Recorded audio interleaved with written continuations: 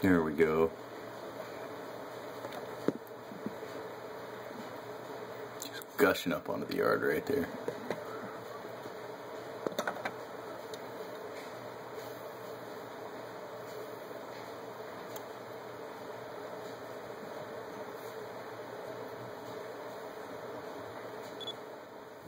Hey everybody, welcome back to another episode.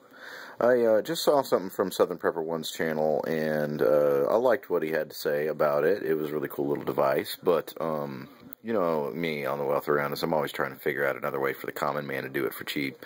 And what I have here is going to be the beginning of a new project we're having here. What this is a wood gasifier cook stove. And I put all this together for 13 bucks. And I noticed that you can even have ones, like, buy them off of eBay and stuff, and they're already built. But, you know, they're not the highest quality. And, you know, me with the wealth around us and all, I wanted to, you know, if you want something done right, you got to do it yourself. So I wanted to go ahead and do it myself. What I came up with was some stainless steel cans. These are real tough, actually, for what they're made out of. I got them at Home Depot. All this was bought at the paint section at Home Depot in the back. And this stainless steel can, well, I figured this would be great for boiling water and stuff like that, and making trail soup and food, so or baking bannock, you know, put a cover over it. So that's going to be included in the kit, and it just kind of goes over that to snuff out the fire or to hide the flame in a tactical situation. So anyways, let's go over the actual gasifier camp stove here. Now you'll see that I did the construction. This is no JV weld or anything like that. I'm just going to put the lid on snugly when I'm ready to use it. And what we did there was just folded back some flanges after drilling a hole, marked it off real well. And that is a plug that goes into the top of a gutter system. So with those, where you buy the screens for the gutter, you can buy these, and it just was pre-made, already done, ready to rock. So I decided to give it a go.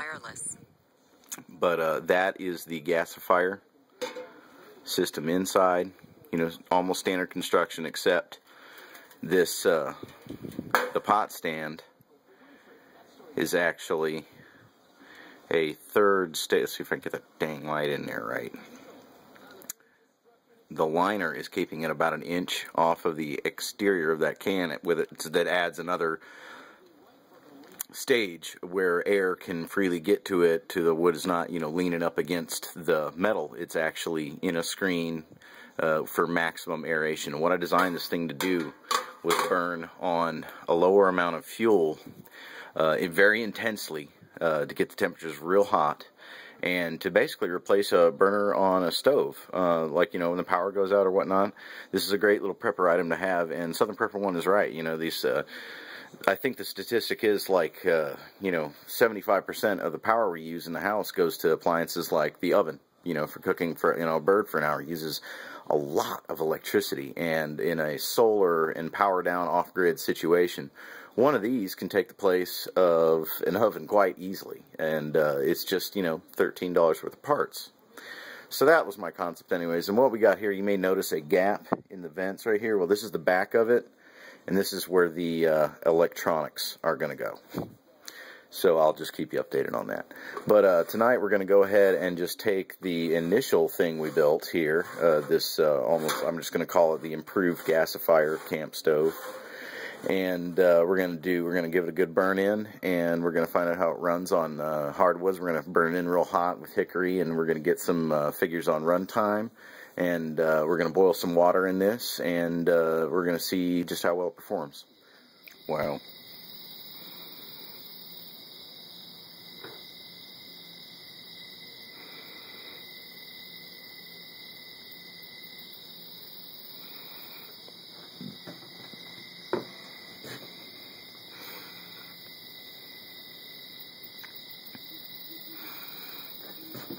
Oh, geez.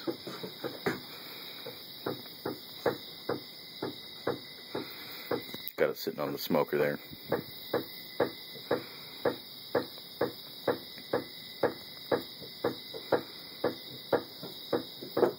God, jinx. That's my kitty trying to get to me. My goodness. What is your little problem?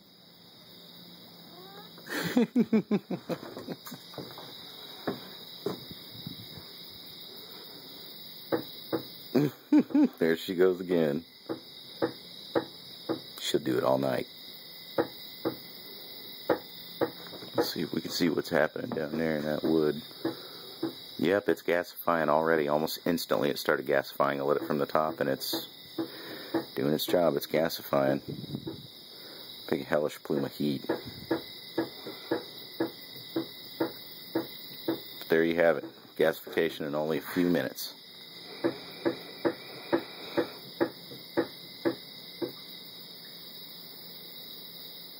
Okay, the jury is definitely in. The design of the paint can, the two different paint can designs and the difference in spaces and the ventilation just really works. Yeah, it's just gasifying like hell, man. This is just the brightest, hottest flame, and I've been going through about every 10, 15, 20 minutes. Let's see if I can get this for you here. Yeah, every 10, 15, I can't even tell. It's about 15 minutes or so. Holy crap. I'll put in stuff about that big. One piece every 15 or so minutes. I mean, that little bag right there, that would be definitely enough to keep me warm well into the wee hours of the morning. It's been burning real steadily, burning real reliably, and now that the heat actually picked up, it literally burned that little aluminum. Time must have been made of aluminum. I thought it was steel, but it wasn't, and it's literally burned it like wood. It got so hot in there, it's so hellish that I don't know if you can see in the edge there that that screen pot stand started sinking and melting, and now it's just like burned to a crisp, just like wood. It just burned it.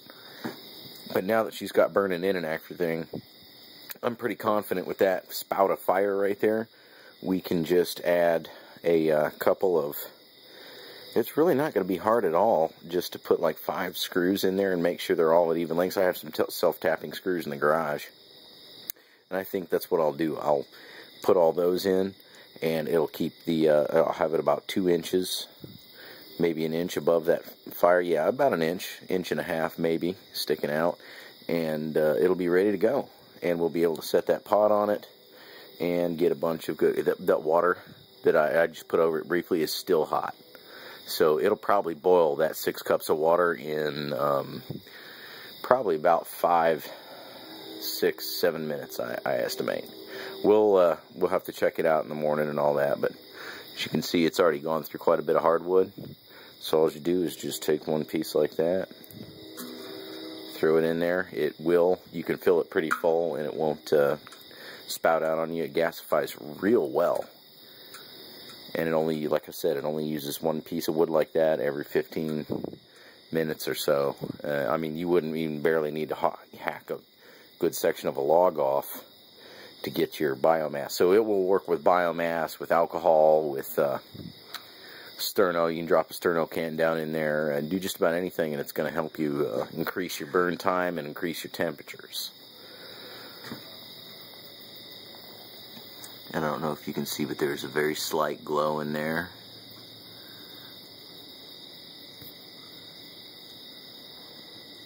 As I said, that's the back of it. That's for where the electronics are going to go.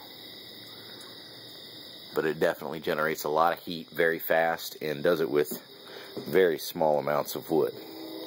As you can see, it's already almost gone through that. I mean, it's just raging inferno. I mean, the temperatures are way high. So that's going to make awesome tests. I can't wait for the boil test. We'll go ahead and do the boil test tomorrow when I can actually get upstairs and find some screws, let this thing cool off, and get that remaining piece of unburnt grate out of it. But we'll create a better pot stand for it, and she'll be ready to roll. As crazy as she ever could.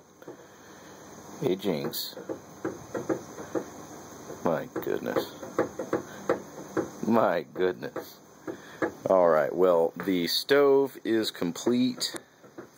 I made some adjustments, like instead of the pot stand, I just decided to add these screws because they're in there real good and tight. It's real stable. It's an airtight seal.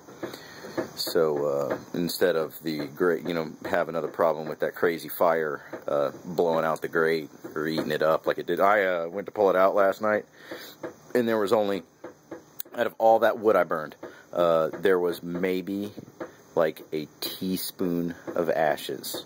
I mean, maybe a half teaspoon of ashes. So, the stove is actually working a lot better now that it doesn't have the grate. I mean, it fired up, and as you saw last night, it was just an incredible plume, but it was a little bit too much. This holds a little bit more wood in this form, and it's a little more temperamental to get started, but once it does, boy, it really gets roaring. And I'm on my first initial piling of wood in there, and appears to be gasifying nicely. So we're going to go ahead and put the pot of water on. As you can see, this is all the stuff we used to get this burning. I'll be throwing a couple chunks of this in later, but what's burning in there right now is basically this. I mean, this is just chips and stuff. You could burn bark in this thing. This is a great thing about these little type of cook stoves is that biomass is an increasingly cool and usable source of combustion that people are overlooking. So let's go ahead and throw that water on there. And as I said, it's the screws are in there real tight. It's real stable. Goodness gracious, kitty cats. And that's looking nice. So I'm going to go ahead and start the timer on my phone, and we're going to watch this stuff boil. Okay. Woo, I gotta turn that thing off. I'm getting closer to boil. It's only been about 3 minutes. The water's hot in there. Great use of that pot, the screws for that pot stand, because now, I mean, it's just free, unrestricted air. I suppose it could use, I could make a little wind sleeve for it, which I'll probably do, and but that's got great even pot coverage on that pot, and I'm sure this is going to be working with a lot of other like MSR pots and stuff like that, so I might get a couple of those and try them. This was just, a little $2 stainless steel paint can thing, bucket, utility bucket, but it seems to be working out pretty good as a little billy can there. Might have to fashion a lid for it if it continues to hold up to the abuse. Yeah, guess we're starting to boil there. Got a great spread on that pan though.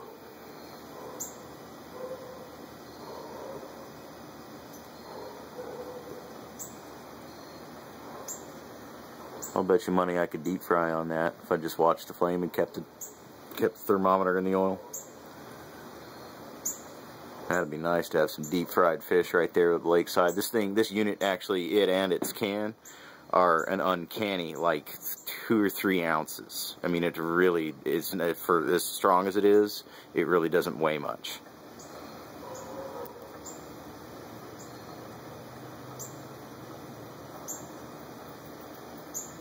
And I believe it is going to start boiling here any second. Flame's really getting up good going now, that gasification.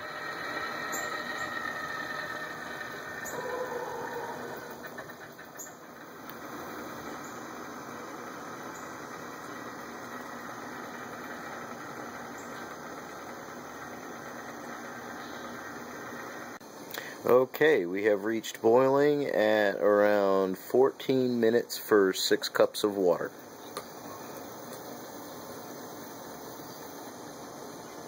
Really wasn't hard to get back up and running. It kind of started crapping out of me a little. I added another couple pieces of big chunk hickory, and now it's back up to speed. And we are probably approaching a rolling boil now. Yep.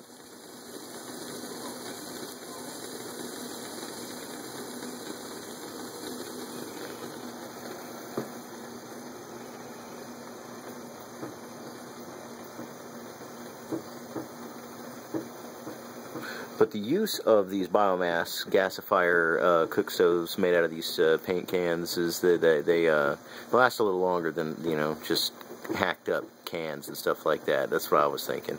I mean, it was hard enough to get a metal drill bit to drill through it, so and it held up. It didn't really have any dents or anything in it anywhere from where I grabbed it and had to put my foot on it and stuff. And the lid seemed to kind of temper when I burned it in last night, so it's nice and tough. It was hard to get those screws in there, so they provide a real good seal. But you know, this was maybe not even $10 worth of parts. I suppose altogether with the screws and everything, you know, because I just paid something for those a while back. I have a whole mess of them in my garage. Yeah, I mean, this is stuff you can salvage, though. That's the thing. I mean, it's, you know, it's a wood stove, so you can burn any paint residue out of it, or just burn off, you know, anything that was in there before, like lacquer or whatnot. You know, just be sure to burn it off before you use it as a cook stove. But in a power down situation off grid, I think I'm going to put this in the FJ and get a lot of good out of it, because it's letting off a good amount of warmth, and it's fairly low profile. As you can see, if I had a little blinder set up around it, you couldn't even see it, and the smoke is so negligible that you really can't even smell it, because you know, in this process it burns off a lot more of that than a campfire would. So yeah, that's thumbs up. Now on to turn this thing into an electric generator.